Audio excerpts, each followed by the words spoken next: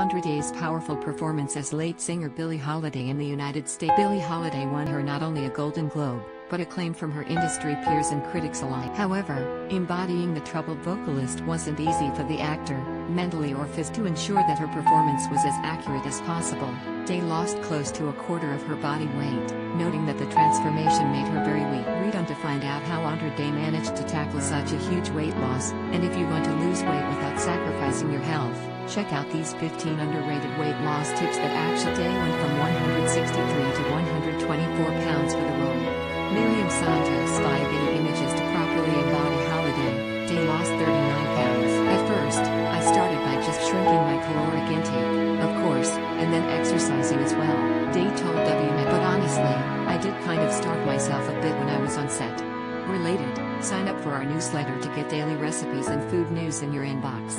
Day says that she didn't want her body to look too fit for the part. Earl Gibson III / Getty Images While Day wanted to slim down to look more like Holiday. She knew that getting extremely toned wouldn't suit the period context of the film. I didn't want my body to look like a gym body of 2020. It had to look like loose skin and that, for me, was important, having a body true to that period.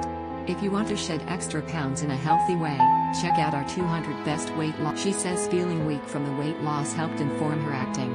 McIntyre / Getty Images for the Recording Academy. Day says that, while her weight loss for the part may not have been entirely healthy, it actually made embodying Holiday, who struggled with substance abuse, easy. It made me very weak on set and slowed me down in a way that really helped with the scenes, says Day. For the average person, this is certainly not a tip to follow.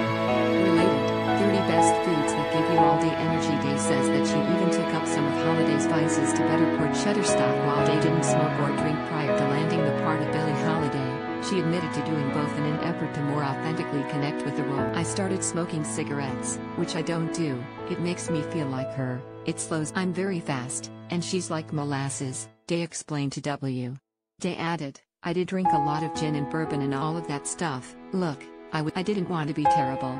The actor certainly put her all into her role in the United States for Billie Holiday, and now, she's a Golden Globe winner and the second black actress ever to win Best Actress in a Drama. The first was Whoopi Goldberg in 1986, reports The Hollywood. If you want to change your body in a healthier way, check out the essential foods to eat to lose weight.